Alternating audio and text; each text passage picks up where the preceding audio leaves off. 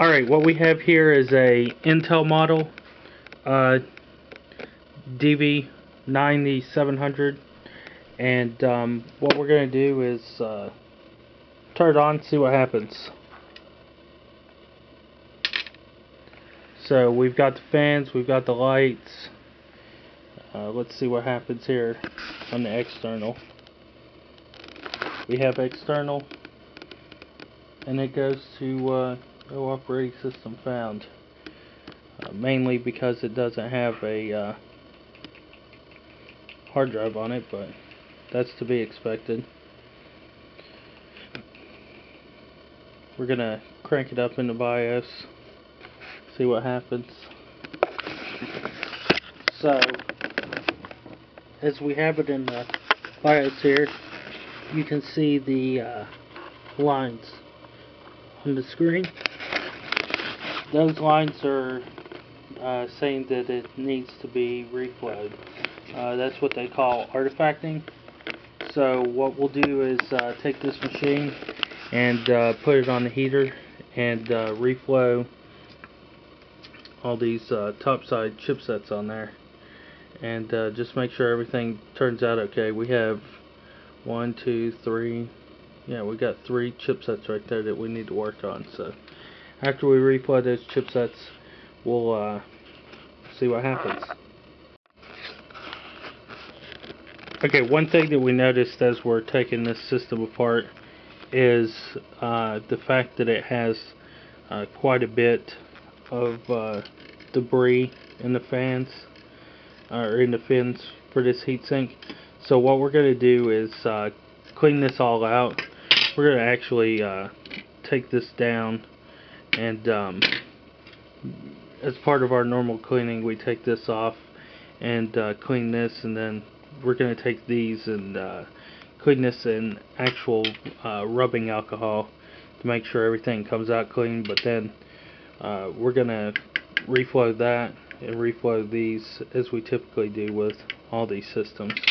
But that's one thing that you have to make certain, is that you clean these the debris out of these fins, because it can actually cause the system to raise the temperature anywhere from 2 to 5 degrees and cause the chipsets to fail.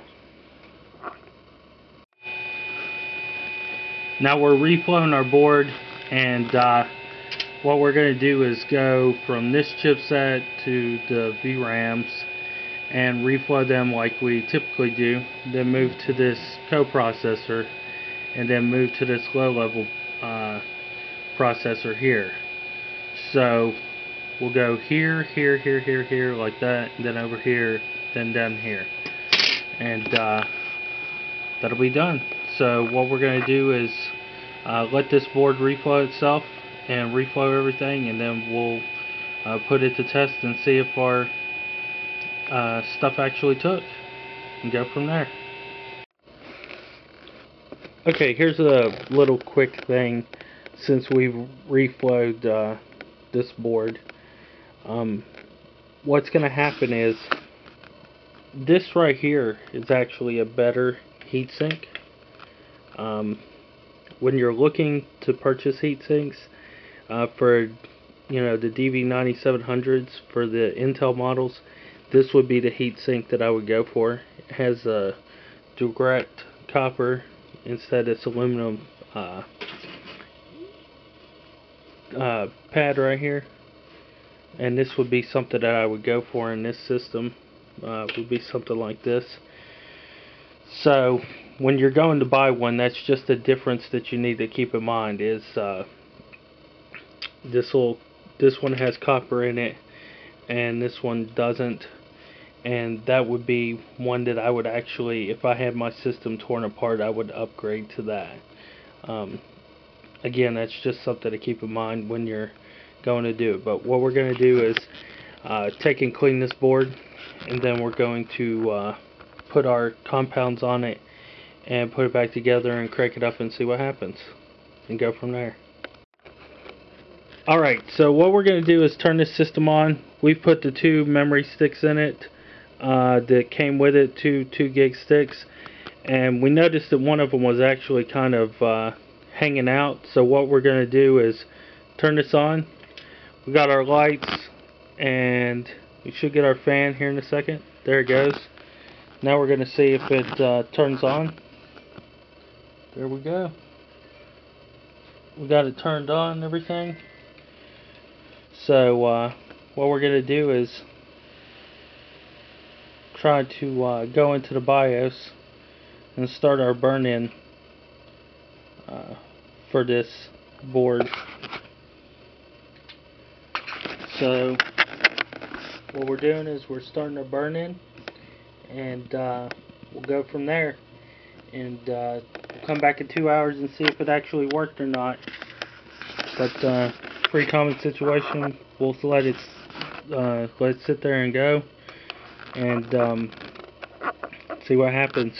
We don't see any lines on the screen. We don't see any artifacting.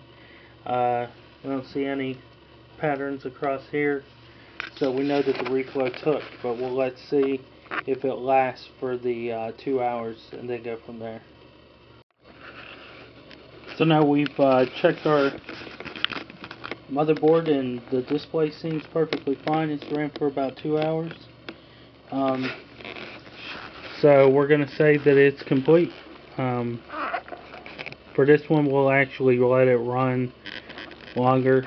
Probably let it run for quite a while, actually, because we don't have anything else to jump onto and get finished. So we're going to let this one do its thing and see if it doesn't develop any lines or anything like that. But we'll let it do what it's going to do, and we'll just say that it's finished for right now, and just for an experiment, I guess. We'll see what happens with it later on.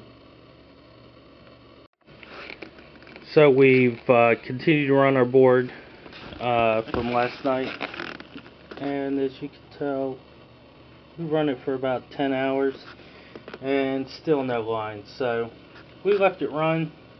This is a pretty good indicator that after the 2 hour mark, it's not going to mess up like that. So of course this doesn't include stress and load, but pretty plainly we're seeing that it's still running, no lines, no artifacting, no nothing, and it's been 10 hours. So we're going to call this one finished and then move on to the next one.